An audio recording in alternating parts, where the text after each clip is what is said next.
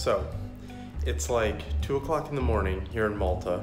I'm here for THU, but since I have access to the Procreate 5 beta, I wanted to show you guys just like a little bit, and I'm gonna try to do some videos where I show you more of it, but I was just messing around with this and it was super cool, and I was like, okay, let's go ahead and do something just like really fast so that you can see this one part of it. Now, I don't know how much of this has been shown before, like at the Lightbox Expo and things like that, but I just tried it for the first time and thought it was super dope, so I wanted to show you guys.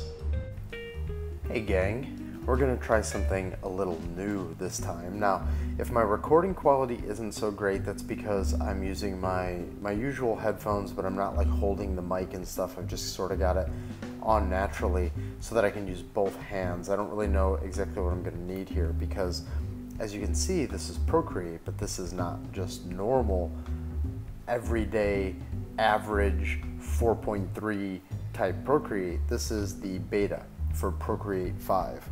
Which is super cool. I want to thank Savage for giving me access to this. I am at THU, so I'm going to try to get through some of these features over the next week, let's say.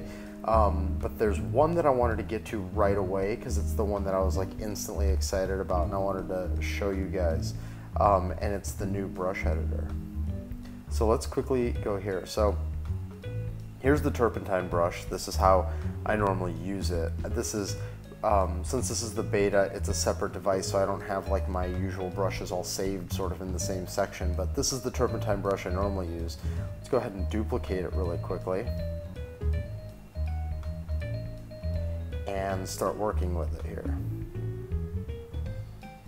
So the thing that just really blew me away, I mean, this whole thing is awesome. It blew me away. Check this out. So the first thing I saw when I opened this up and I saw that sort of smeary thing on the right, I was like, oh, okay, cool. They sort of show you the stroke. Like, that's pretty normal. But then, I mean, this all happened in like a second. I thought through it. I was like, but why such a big area? Ooh, drawing pad.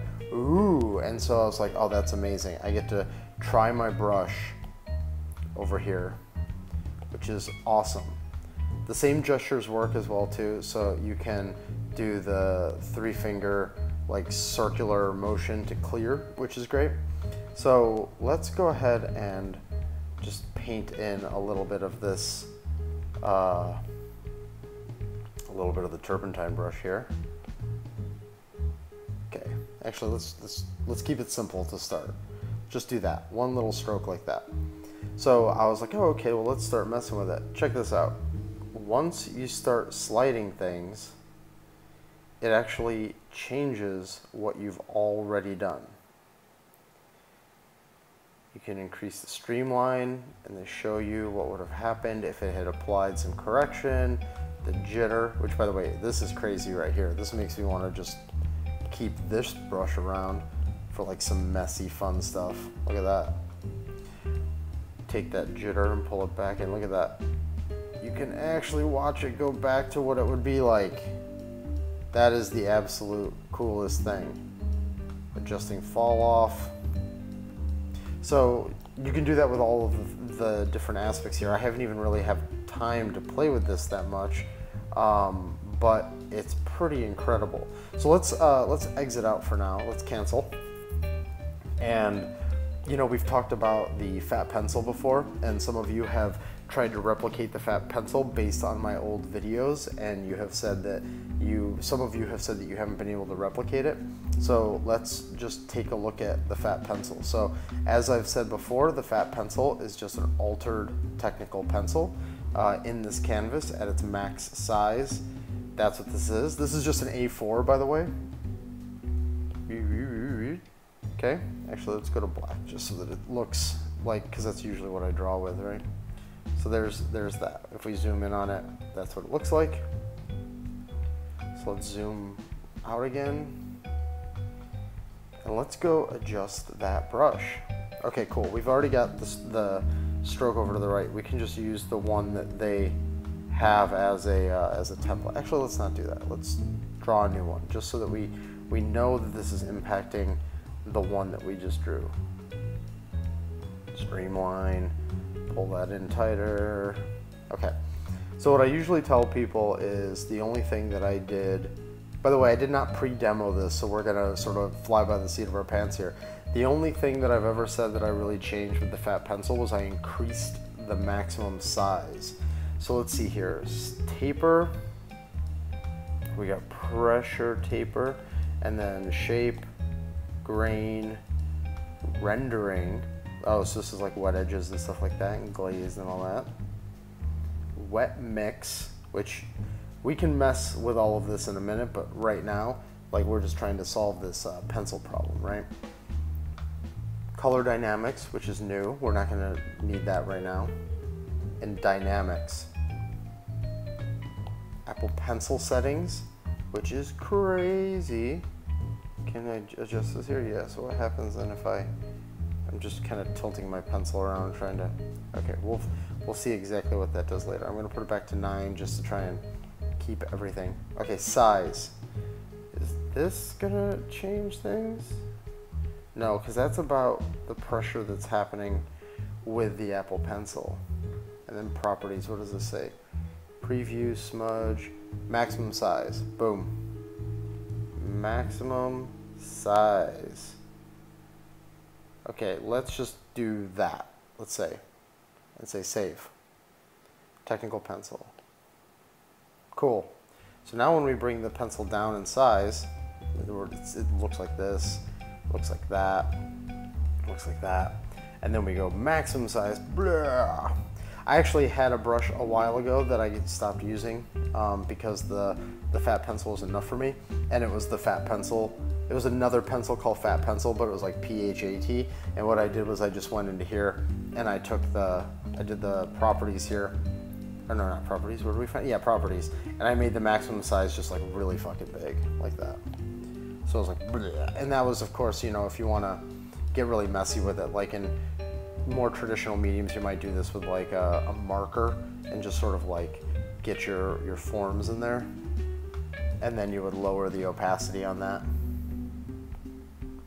And on a new layer with, like, let's say much more detail, you would actually come in and say like, oh yeah, this is a bad example because I never would have wasted my time with that first stage if all I'm doing is like a head and shoulders kind of thing. But anyways, you get the point, I think, with the fat pencil. So this sort of shows how the fat pencil was created and what it is.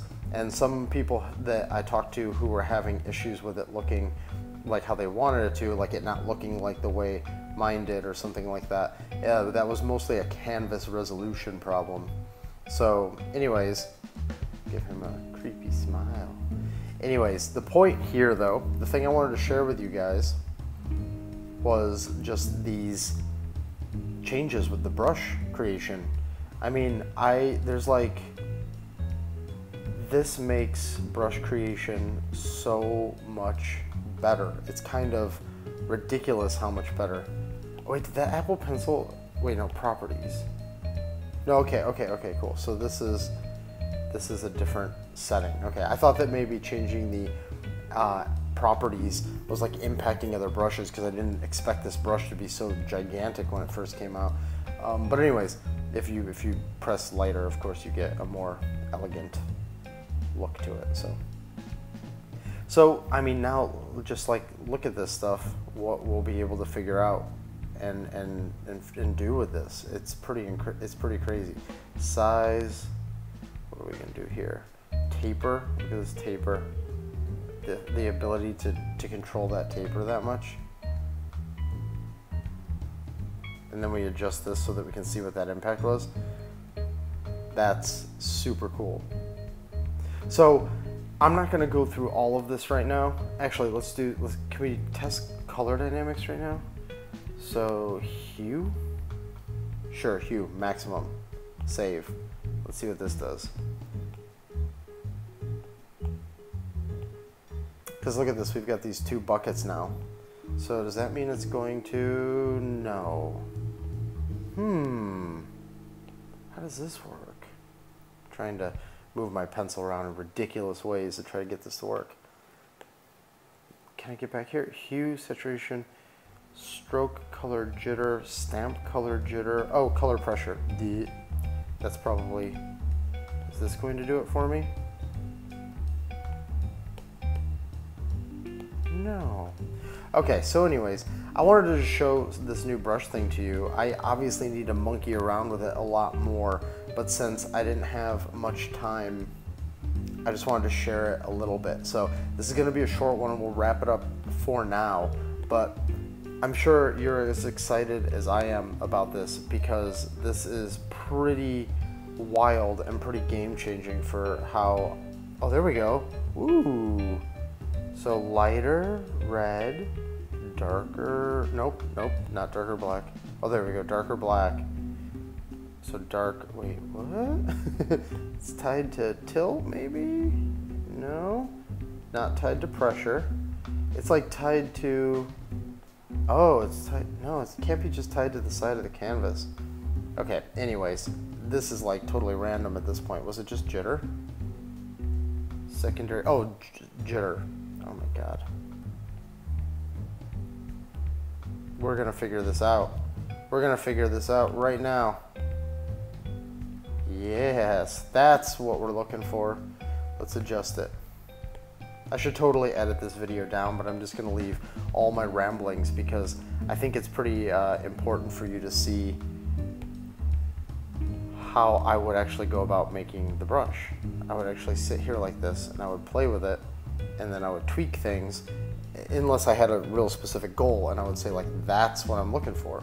So right now, I mean, I'd have to tweak this to make it like super usable, but you can see with the brush pressure that if I'm really light, it's darker, and then as I go harder, it turns red and thicker because that's part of the brush settings as well. So that's kind of cool. Like, Mike. Look at that, and I can make it look like I'm like a vampire or something. Like, a big vampire fan with my blood and my black.